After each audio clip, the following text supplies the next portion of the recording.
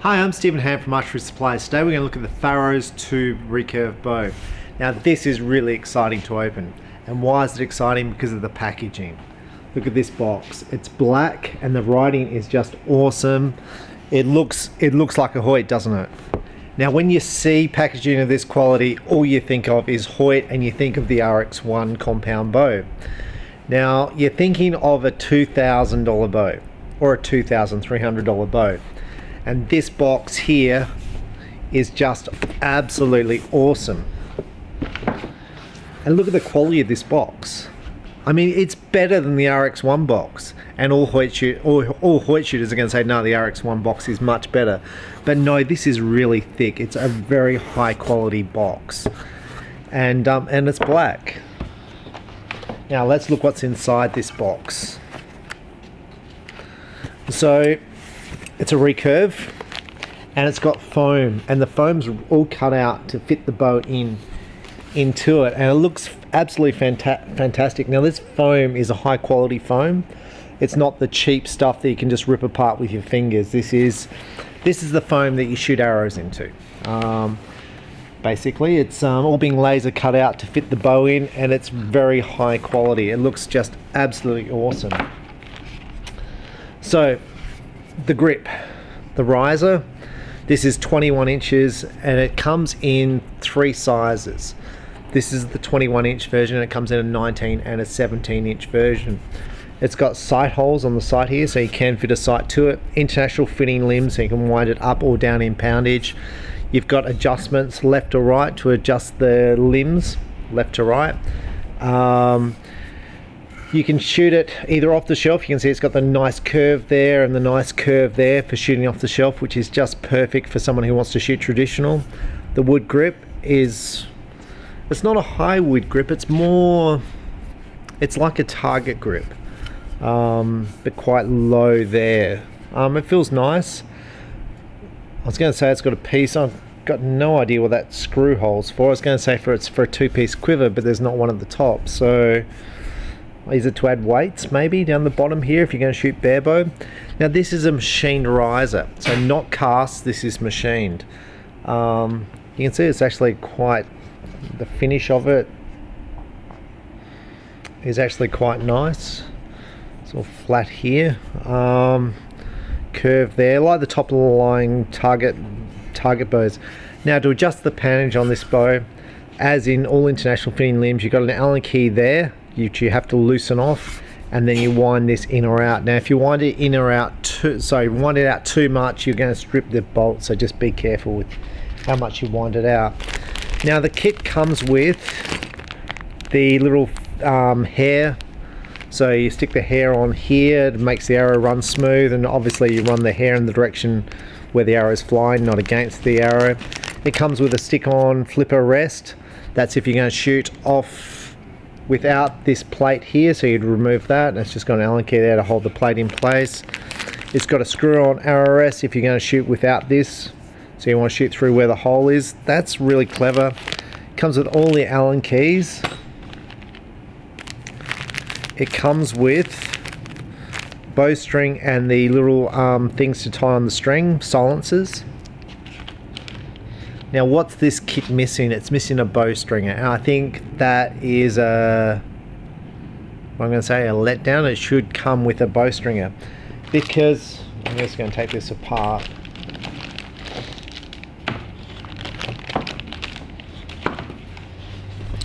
There's clearly spots there where you could actually put a bowstringer in. Bowstringers aren't that expensive, so this kit would be much nicer with a bowstringer. Now the bow comes in black. You don't have the option for camo. It would be nice if it came in a camo option, and maybe I should have ordered it in camo. But the black, kind of like the Black Wolf and these international fitting limb hunting bows we're going to compare it with, the Black Wolf comes in black or camo, and I'm going to say 99% of the Black Wolves I've ever sold are in black. I don't think I've ever sold a camo, so black is the in color. The limbs,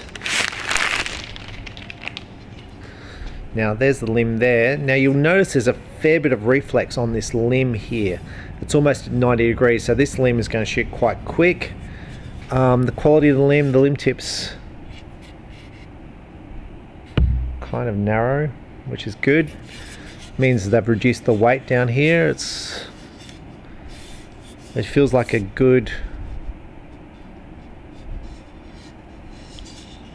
It looks nicely finished all over. Now these limbs either come in black or with the see-through glass. Now I chose black because I just thought it went better with the whole black theme. So what does this bow compete with in the market, and what price point is the Pharos bow going to be at in the price point in the market? Now we're talking Australian dollars here. This is a hunting bow aimed at the bare bow archer, maybe someone who wants to shoot sights. I think this bow is going to be priced at around the $380 mark in the Australian marketplace. And people say, well, you know, that bow's gone up or down in price. It depends what the Australian dollar is. At the moment, our Australian dollar compared to the US dollar is at around 68 cents. So it depends what you're pricing. I price this bow at 68 cents. So if the Australian dollar picks up, so it goes up to 70 cents, 72 cents, you'll see this bow drop in price. But now let's go and compare what this competes with in the marketplace. Now the first thing you're going to say is, Stephen, why are you looking at this new bow?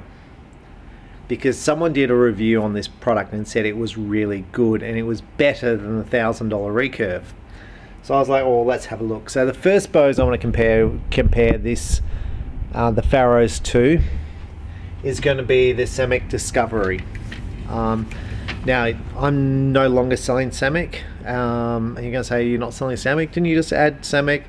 Yeah, I did add Samick, and then Samick decided to sell to other shops in Australia, and I was like, well, you said you were going to supply to me after I placed a big order, and you reneged on that, so see you later. This is the Discovery. Similar sort of bow, machine riser, with international fitting limbs, black limbs, wood grip. So to me, this is very, very similar. Price point on this bow is $300 for the riser, machine riser, $200 on the limbs. So we're talking about $500 versus the $300 on the Pharos. But now some differences about this bow. One, it doesn't come in a pretty black box. And you say, well, what's the thing with the pretty black box? It is nice to ship, and it's nice to store the product in. So you don't need a case for it, because that box is like very high quality box. But to shoot this bow off the shelf, now it's curved here, but there's nothing there to shoot off the shelf. So you can see this one I've got here, like I've got a center rest on here. So this center rest is 45, and then I'm not shooting off the shelf. So with the Discovery, you don't really have that thing to shoot off the shelf, unless I've forgotten since I did the review and it comes with something, but I don't think it does. Now this does come in all different colors, and I think from my memory of shooting this bow, I think it shot very nice. But like I said, the review I saw of this bow, someone said this shot the best of all the bows, so I was like, oh well, let's have a look at it. So that's the Samick Discovery, and that was really, really popular with international fitting limbs. Now I can't remember the name of this. I think it's the, I don't know what this is, a 261, 266. International fitting limbs. Comes in camo, black or tan. This I think is a 64, 66 inch bow, international fitting limbs. Nice bow. Price point on this is probably $260 complete. Now it does have the ability to shoot off the shelf. Plastic grip versus the wood grip. The balance, it's top heavy. It's more like a target bow. Nice bow for the price, international fitting limbs. Nice bow for the price, but I'm going to say not as nice as the Pharos.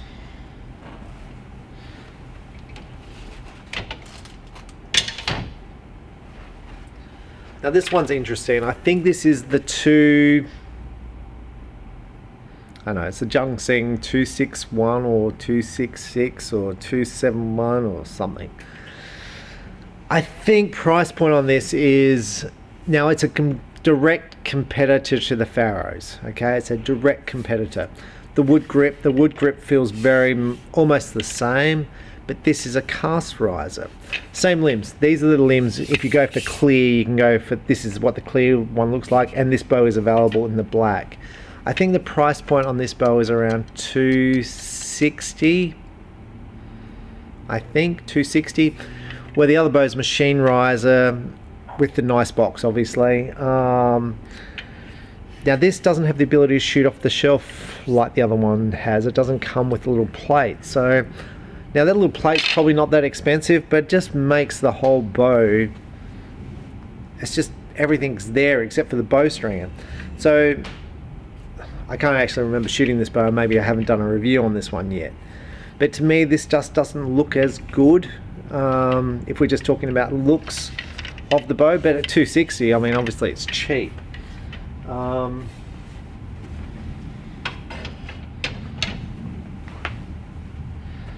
I would grab a Black Wolf, a Samick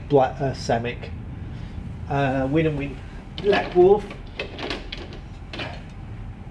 which is here.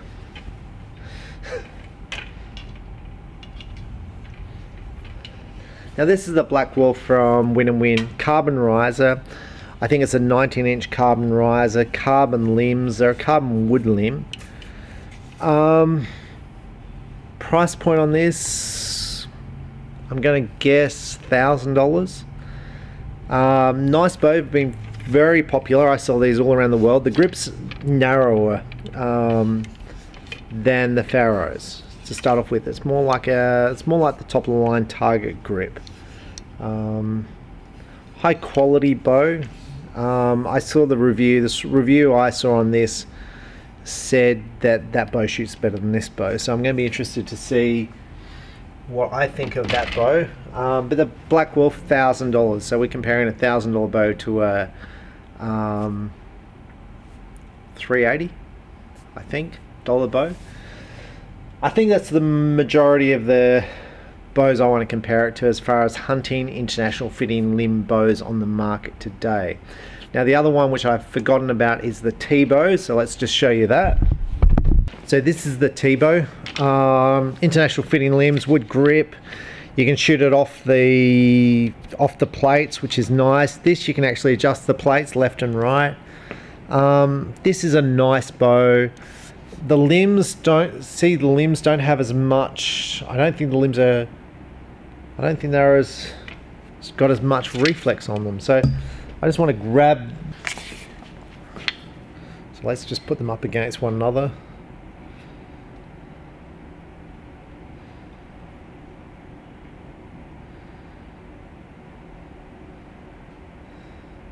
So I think it's just the shape of the bow. Because these ones looked very much like they were a big amount of reflex. So I think this was just based on the angle of the limb in the bow. But let's set this bow up and have a shot. So that's the T-bow. T-bow I really like. I've shot this. I think price point on the T-bow is around $380. So similar price point to the Pharos. Wood grip. Very similar bow, so it's going to be interesting to see how this bow compares to the T-bow as far as shootability. T-bow doesn't have the nice case that this one has, whether that's a problem. So let's set this up and have a shot. Okay, so the Pharos, the limbs come with these little things. These are just to stop this bumping into stuff. So you don't really need this. This is just for transportation. And if you're storing them in the foam case, you don't really need them. All the international fitting limbs generally come with them. So those little things there. Now the question you're going to ask, is there a difference between the top limb and bottom limb? And as far as I'm concerned, the answer is no. Some people say one limb's got 1 pound more pressure than the other limb. Look, I don't know. I've swapped limbs backwards, up to down, and it hasn't affected any of my sight settings. So I would suspect if one limb was stronger than the other, swapping limbs from top to bottom would make a difference, maybe. I don't know. It didn't make any difference to me. Anyway, they are marked upper and lower. So I suppose we'll put them in upper and lower. There's no branding on the thing, and on this here you'll see the writing's in the same direction, so one's going to be up and one's going to be down, which the riser's got a bit of weight in it, so lower. So how these clip in, they just clip in like that. They clip in nice and easy, no unclip, just like that. Some international fitting limbs are actually hard to get in to start with. They're really quite a stiff fit. That's easy out. Now with this bow, I definitely get a bowstringer. Like, I wouldn't string this around my leg. I never suggest stringing bows around your leg. But with this, if you're stringing this around your leg, you run the risk of pulling this limb out with your hand, and then you break this thing here. Now, I've definitely had one guy do that with a target recurve, where he's stringing it and then pulls the limb out and then he breaks this thing in here. So use a bowstringer. They don't cost much, and maybe I should be including them when I sell these. So the kit,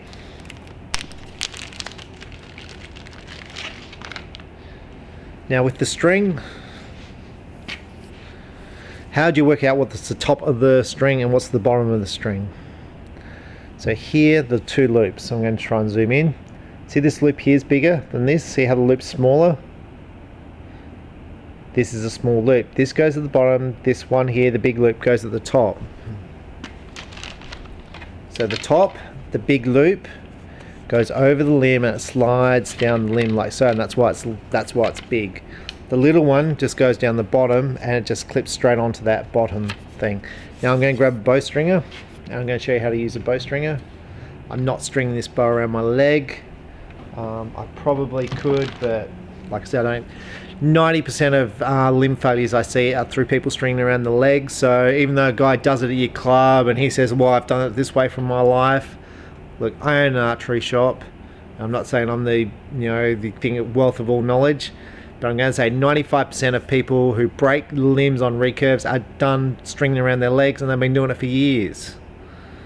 And they basically twist the limb while they're twisting it either through doing this or around the bottom of the limb. So just buy a bowstringer and you won't break your bow.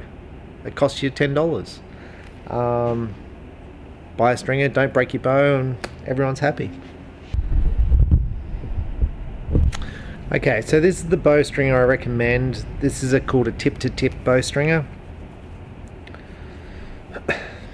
I don't know why I've got all knots in them, but so you've got a big one and a little one. The little one goes up the top, the big one goes down the bottom, and they just go over the limb tip like so. Now you can see with the little one going to the top, that's so you can slide it up the limb. The big one goes down the bottom because it covers the complete string like so. Now I'm going to stand on this. I'm going to stand on this and I'm going to show you how to do this. So we stand on the bowstringer like so, and we just lift it. I'm hoping that's in.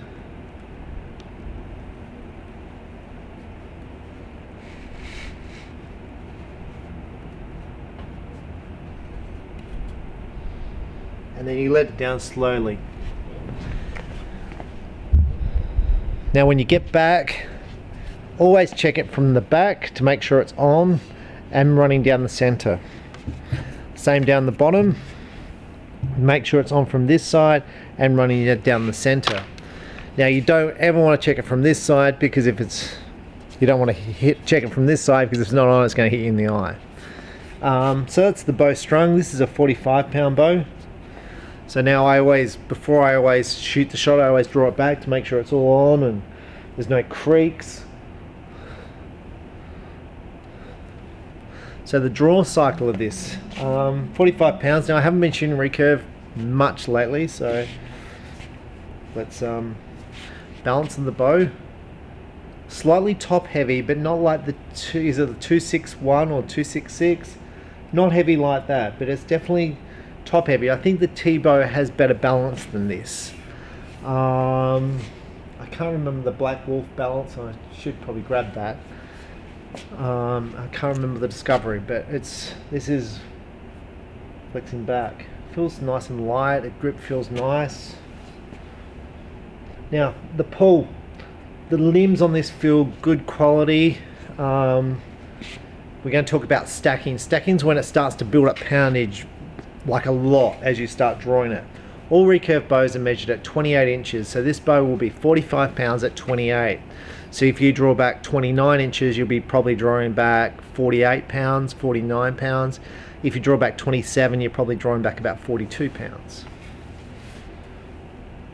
So to me it feels good. I'm feeling like it's starting to stack around here, so at about 30 inches these limbs are like, that's could be my strength factor, but at about 30 inches feeling like about 50 pounds. So I wouldn't want to be drawing this bow at over 30 inches, because I just feel it's getting pretty heavy at the back there, about 31 or 30 odd inches. So let's go and have a shot and see how this thing feels. But I think it looks nice. I think it's a nice looking bow. Is it better than the T-bow? Is it better than the Discovery? Let's go and have a shot and see what you think and see what I think this bow, how it feels.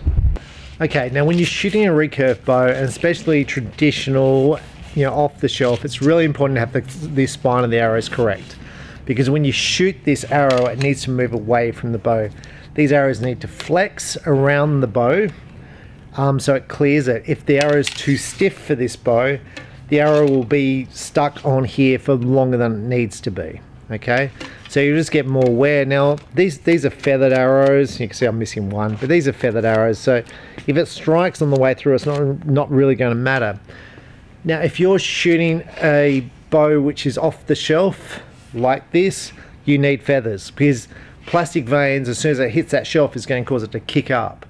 Feathers are more forgiving to shoot, they straighten up quicker, and for off the shelf it just caves away.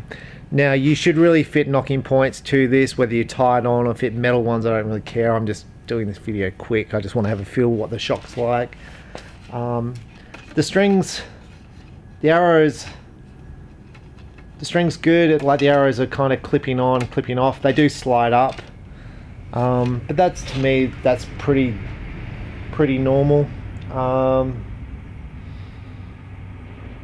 like that. I like the this little plate here that holds the arrow nicely. Let's have a shot. Oh, so now these arrows, the spine of these arrows is not correct for this bow, but it will shoot because it's straight down the center, so it will shoot, but it'll just create a little bit more friction than needs to be a little bit slower. And these are cheap carbon arrows. These we sell for $8 each, with feathers. So the equivalent, if I was to buy the equivalent gold tip arrow with feathers, I think they're about twice the price. So it just depends on your budget.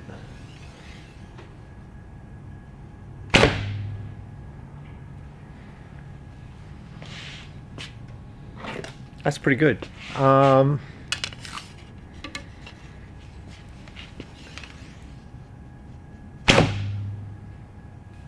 There's no silencers on this. I think it's pretty quiet. I think it's pretty quiet. I'm getting no slap on the arm at all. I mean, I do have a jumper on, and so I could be hitting that. I'll just take the jumper off. So generally, if you're buying a recurve, you should probably get an arm guard, whether it's traditional or what. You should get definitely finger protection, and I'd recommend a glove for this type of bow. A good glove's going to set you back around $20. But this feels nice. I don't feel any vibration in the bow at all. The grip feels comfortable. How's it going to compare with the other recurves I've shot? Now, other recurves I own, so let's just say where I'm at, so where I'm basing it from. The Predator recurve, the Predator Velocity I own. The Predator Velocity is, to me, one of the top of the line recurve hunting bows on the market. Metal riser, a unique grip, great limbs, price point probably $1,200. The risers $800. And I like Predator. Predator is for someone who really wants high quality. I'm more of a meat and potato guy, and I love the people at Predator, so don't think I'm trashing Predator, and I kind of feel like I am. This bow to me feels great to shoot, and I'm struggling to feel the difference between this and the Predator. But the Predator is clearly it's a high quality. It's like, to me, it's like driving a race car versus your normal standard car. They probably do similar speeds, so you're talking this much difference, but this difference in price, and that's what I kind of feel this is. You know, this feels to me to be a quality product. The speeds feel good, and I'm almost wondering if these are bamboo limbs, because this company actually produces bamboo limbs which are actually faster than the maple limbs, and they do both limbs. And I was talking to them the other day, and they said their bamboo's the premium product, where the maple limb is slower, which I thought was interesting.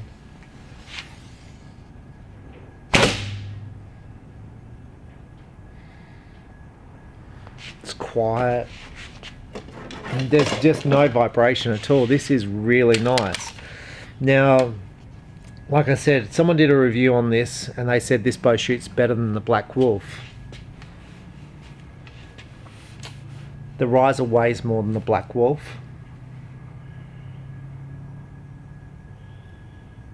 I think the Black Wolf makes more noise than this bow. Now, it could be because it's a carbon riser versus a machine riser. A machine riser's got more mass. I'm not sure, but to me it definitely feels quieter. The limbs actually feel really good.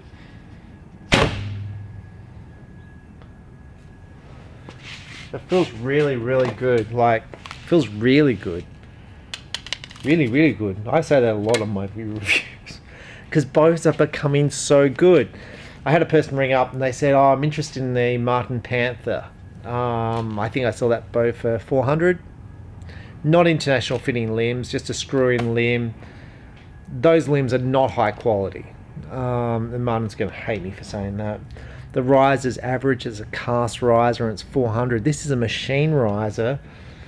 The limbs are better. It's international fitting limbs, adjustability, but wood grip.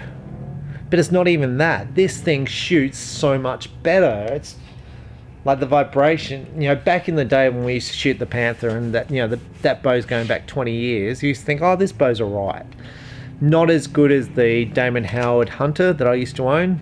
Like, it's not in that ballpark. But I tell you what, this bow is. This bow is as good as... It's pretty much as good as any recurve, and I've got some Predators just behind me there that I own. They are beautiful, beautiful bits of artwork, and they shoot lovely, and I've had those for maybe 20 years, maybe longer, maybe 25 years. Will I have this in 25 years? I don't know, but this is a beautiful bow. And I'm going to tell you, like, if you do have a problem with these limbs, they international fitting limbs, just stick another one in. You can fit carbon ones, you can fit foam ones, you can fit foam carbon ones in, and you're back in business. I mean, today I had a phone call from a guy going, can I buy some limbs for my, God, what's the name of the bow? I'm going to call it Rabbit Eye Bow. I was like, what's that? I've never heard of it. He goes, oh, I brought it on eBay or something. And I was like, I've got no idea what it is, so how can I tell you if I've got limbs that suit it? He goes, well, the person I brought it from said, like, they don't have limbs for it. I'm like, well, it probably fits, but these are international fitting limbs, which means any international fitting limb will fit into it. And that's what I love about international fitting limbs. It goes together quick, so if you're a hunter and you put this in your backpack, they go together quick. If you want to pack it up and put it back in that pretty black box, it's just so quick, so easy. Look, love it, love it. It's quiet. Would I fit the cat's whiskers? Probably, but I don't think I need to. You can fit little rubber things under here to take the noise out again, but this still feels great. Like, it feels really, really good. These are another cheap carbon arrow. This is a wood look finished carbon arrow. These are only 3-inch feathers. I prefer 4s. Now look, those nocks, and now nocks are meant to be the same size. See, this one doesn't slip up the string.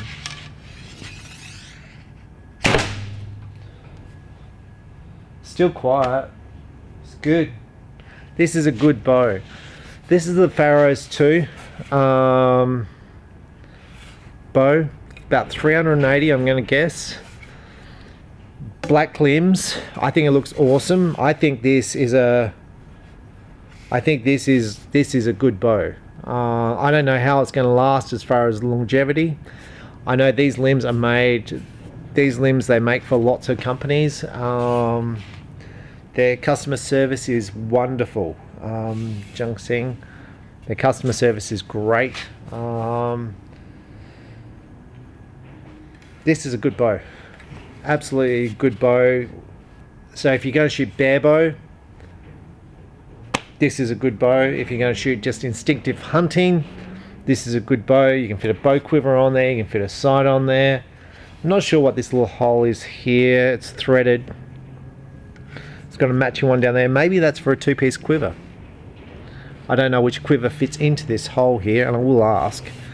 Probably it's something I should have found out before this video, but this is a really nice finished product. I think it looks, I love the machining of it. I think it just looks great. And it shoots better. I just want to go, my mum, if you haven't been watching the channel, my mum owns an archery range, and it's like archery golf. You just walk around, there's animal targets, and you shoot from target to target. It's just like a walk in the park, so to speak. This is the type of bow I want to take to somewhere like that. Just no stress. I don't have to worry where the arrows go. It's just go and have fun. This is awesome. Now this bow is available in 30 to 60 pounds. This is awesome. Like a really good bow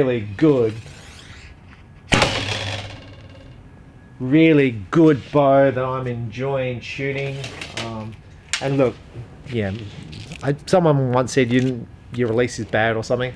I'm just having fun. I'm not even that sort of worried about stuff here. I'm just twanging arrows down there.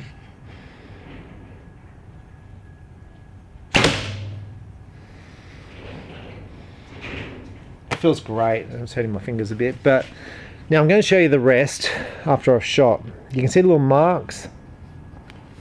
That's where the arrow is sort of rubbing over it, but it's not bad for what I've shot. Now there should normally be hair over this rest, but this is 45 pounds. It's, to me, that feels as fast as any bow I've shot. It's as good as any bow I've ever shot. That's a good thing. So the guy who did the review, who said this is as good as the Black Wolf, and he prefers shooting over the Black Wolf, maybe. The Black Wolf is a carbon riser and like it's premium product at 1,000. This is, I don't know, it just looks, kind of looks like a plane wing the way they've designed this here, where it's thin here, then goes thick, and then goes thin at the front. I don't know if you can see that, if it's showing up well on the video, but it's just, I really like it. I like this more than I would thought. Now the other one I showed you with the cast riser, I just don't like the look of it. Like the bow's alright. I'm not saying it's bad bow. This to me just feels good. Just the vibration is absorbed. It's clearly, to me, it's clearly worth spending the extra, what is it, $120, $130? This is clearly worth spending the extra $130, $120 on. It's a superior product.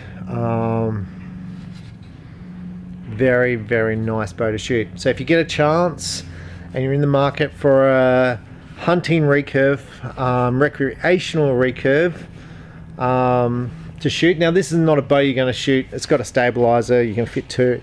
This is not a bow that you're going to shoot Olympic archery with, because the sight window here is too short. This is, you know, maybe you fit a hunting sight to it, maybe you just shoot it without sights. This gives you options, and I just think this is a good, well presented product. Okay, so things I don't like about this bow. Let's go to there. So what don't I like about the Pharos? I don't like this. I've got no idea what this says. Now my son, who's a boy genius, who learnt Chinese, could tell me what this says. I have no idea. It says you're a VIP, I don't know what that means. But I don't even know why that's in there. After sales service guarantee. Watch the fine print on the back. I don't know what that means. So this is the manual for it. Now I don't know if this is good or bad, so let's open it up. Okay, so maybe this is built for the Chinese market.